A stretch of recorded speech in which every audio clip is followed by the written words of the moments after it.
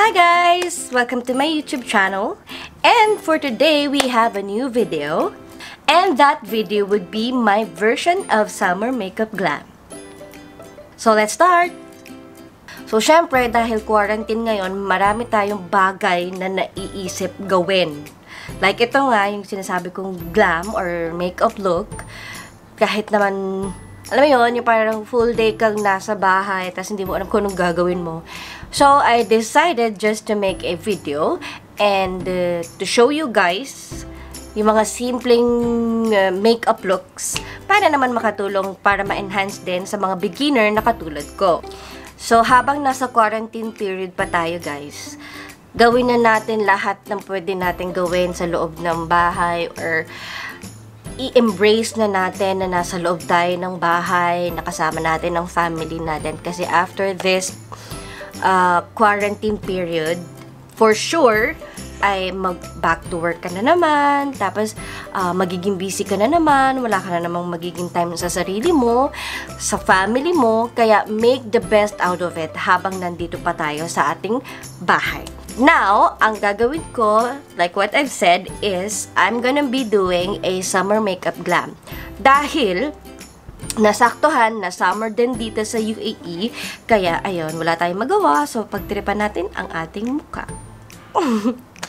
So, tapos na akong mag-wash ng face ko, at ang una kong ilalagay dahil summer, ang una kong ilalagay ay Olay Total Effects with 7-in-1 Anti-Aging Moisturizer. Ayan.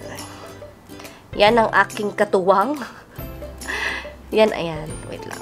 Ito ang aking katuwang dito sa UAE. Kasi sobrang dry talaga ng face ko. As in, alam mo yun, yung parang kahit anong moisturizer yung ilagay mo, hindi talaga siya nag-aano sa mukha ko. Parang umi-effect sa mukha ko. Kaya medyo mahirap din makahanap ng moisturizer na effective para sa mukha ko. So guys, kung meron kayong suggestion para sa mga dry skin na pwedeng gamiting moisturizer, please comment down below. And for sure, gagawin ko or gagamitin ko yung moisturizer na isasuggest ninyo. So ayan. Lagay lang natin ng konting amount.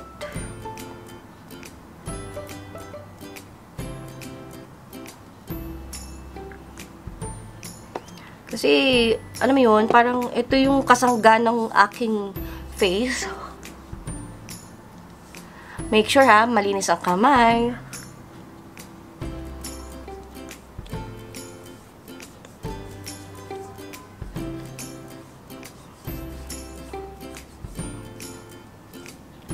Dito na ako titingin kasi nandito yung mirror ko. So, wag na kayong magtaka kung bakit dito ako tumitingin, ha? So, ayun, after putting the moisturizer, yan, set lang natin ng konting oras, ha? Set lang natin ng konting seconds. Then, after that, is ang Maybelline Fit Me in the shade of 120. Yan. Apply ko na sa aking face. Yung sponge ko, hindi ko na alam kung saan napunta. Kaya, ang gagamitin ko ay brush.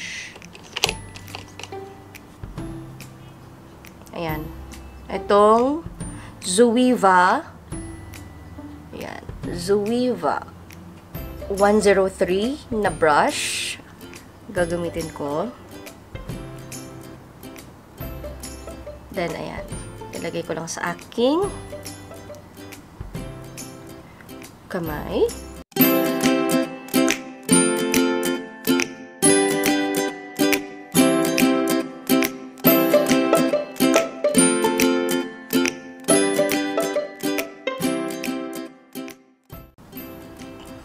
Guys, alam nyo ba, bago ko gawin tong video na to, as in, sobrang nag-isip muna ako kasi, alam mo yun, kasi one of my insecurity talaga is yung aking forehead.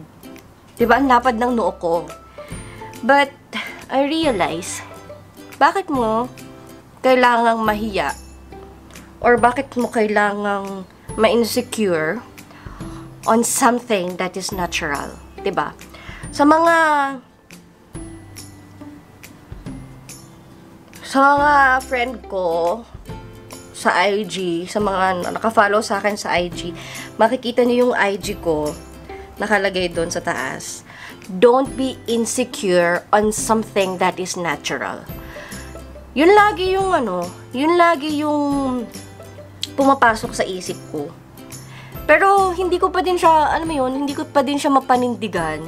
Kasi parang sobrang feeling ko ang pangit-pangit ko kasi malapad yung noo ko, ganyan.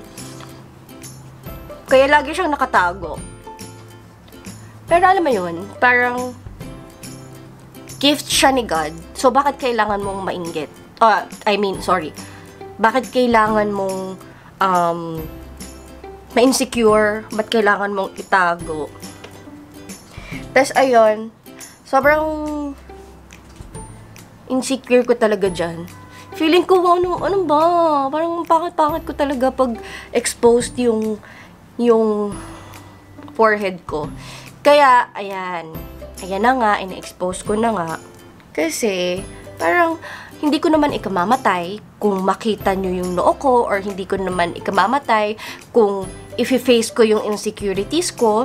Ngayon, kung may mga taong manlait sa akin, or may mga tao na mag-judge na magsabi na, ay, ang pangit niya, ganito, ganyan, ganyan.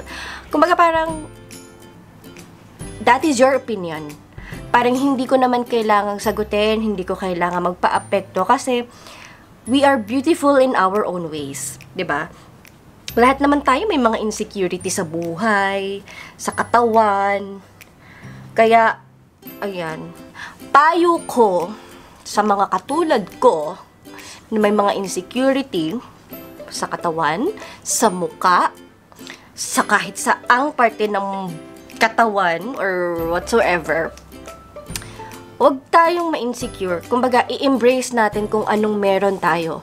Kasi parang, alam mo yun yung natutunan ko kasi hindi ka naman nabuhay sa mundong ibabaw para mag-please ng mga tao na walang alam gawin kung hindi mang-judge ng ibang tao or maghanap ng mali sa isang tao. Kaya ayun, parang kung yung noo mo ay malapad, kung yung ilong mo ay pango, kung ikaw ay maitim, kung malaki ang tenga mo, or whatsoever, kung ikaw ay lalong-lalo na sa mga matataba, embrace yourself, love yourself. That is the key. Kasi wala namang ibang magmamahal sa'yo kundi sarili mo eh. Ngayon, kung sarili mo hindi mo matanggap, diba? Anong use? Inaapi ka na nga or iniinsulto ka na nga, diba? Tapos magpapa-apekto ka pa. So, what's the use, diba? So, ayan. Tapos na ako sa powder. Nasaan na ang aking... tapos na pala ako sa foundation, sorry. Punta na tayo sa powder. Yan, MAC. Then, I'm going to use my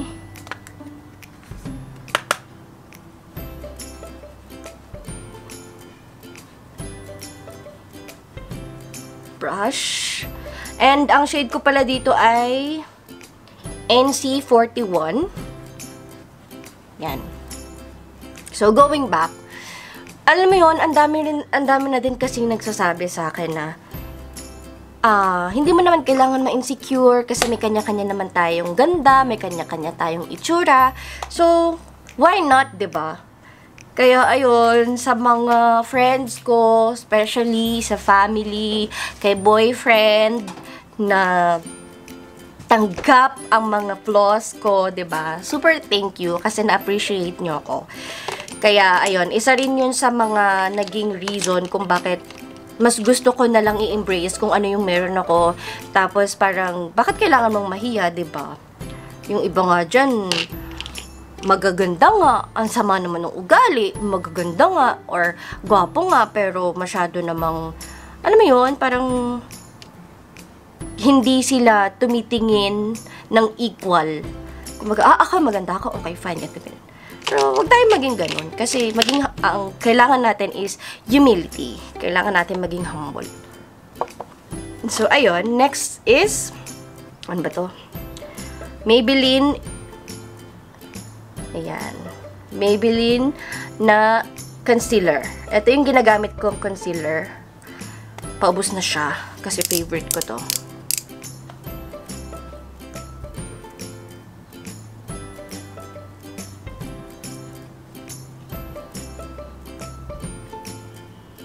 So, ayan.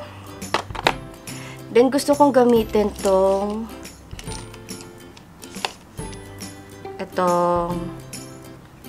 Zoeva 112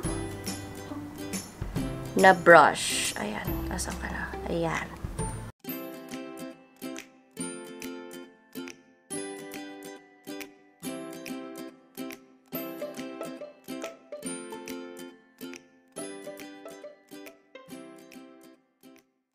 Ang kailangan lang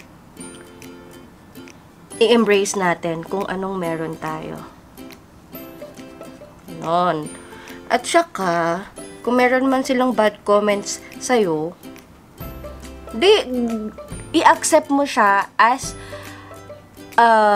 motivation or i-receive mo siya as positive, in a positive way, diba? At least, magagamit mo yung mga ganong klaseng comments sa'yo para ma-motivate mo yung sarili mo na, ay, okay, ganito dapat, ganyan dapat. So, ayun.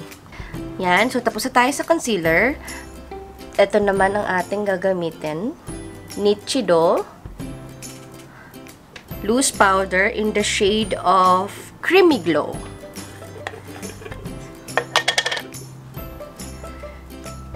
I-bake lang natin tong side na to. Yan.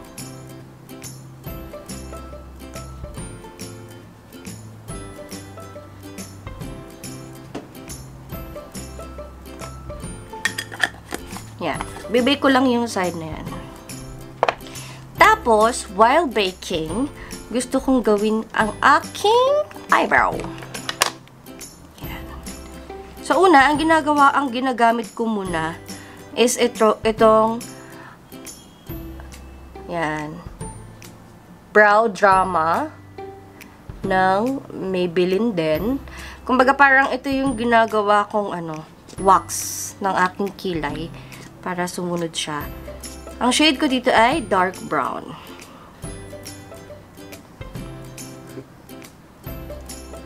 Parang ang sarap kasi sa feeling, guys, yung tanggap mo yung sarili mo, mahal mo yung flaws mo. Kasi once na nagpakatotoo ka sa sarili mo, dun ka magugustuhan ng tao eh. Kumbaga parang yun yung way para mas matanggap ka ng tao, ng friends, ganyan.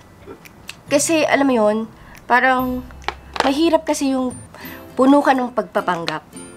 Although, alam mo yung totoo, pero nagpapanggap ka kasi natatakot kang ma-judge. Wag kang matatakot ma-judge. Kasi, yun yung magiging reason para maging strong ka sa buhay, para i-accept mo lahat ng negative. I mean, marinig mo lahat ng negative pero i-accept mo siya in a positive way, then dun ka mag-grow. Dun ka mag-grow. So, gamitin natin ang Revlon Brow Pencil. Ayan. Dalawa to eh. Ito yung kanyang dulo. Pag inikot mo siya, nandyan yung eyebrow niya. Asan ka na? Ayaw niya magpakita. Ayan. Ayan. Ito yung dulo niya. Tapos, ito naman, then yung kabilang dulo niya is spoolie. Ayan, spoolie. Super favorite ko to as in. So, ayun na nga. Ang dami kong hanash, no? Pero yun lang talaga. Gusto ko lang i-share sa inyo na may mga ganung feelings talaga ako. So, alam mo yun, parang ngayon na-realize ko na mas masarap kung totoo ka sa sarili mo. Kasi walang ibang tatanggap sa'yo kundi sarili mo. Walang ibang magmamahal sa'yo kundi sarili mo.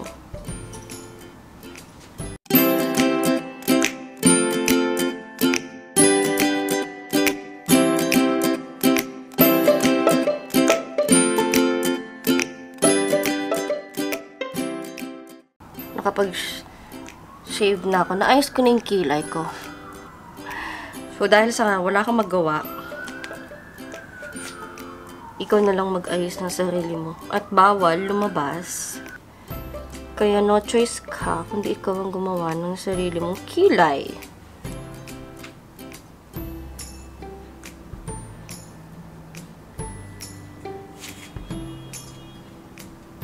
Guys, hindi ako professional sa makeup, ha. Marunong lang, ganun.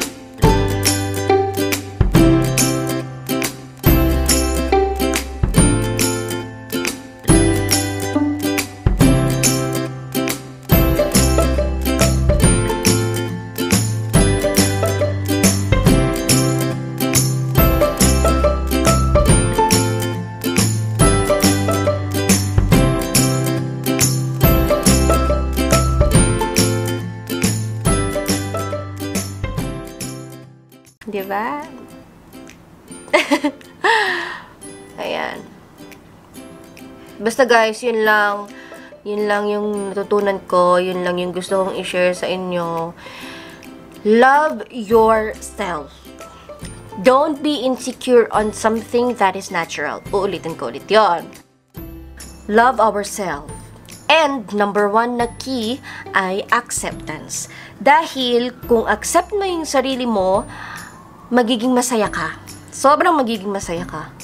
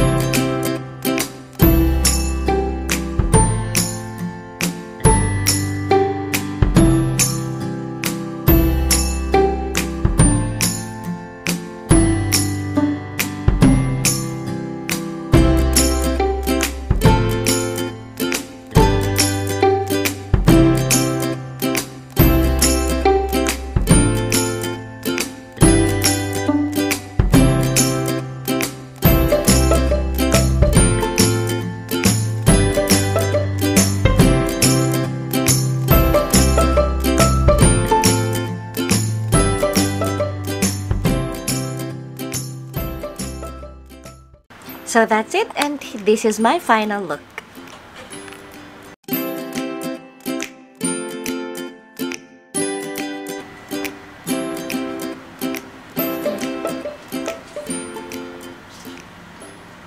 And that's it for today, guys. Thank you for watching. See you on my next vlog.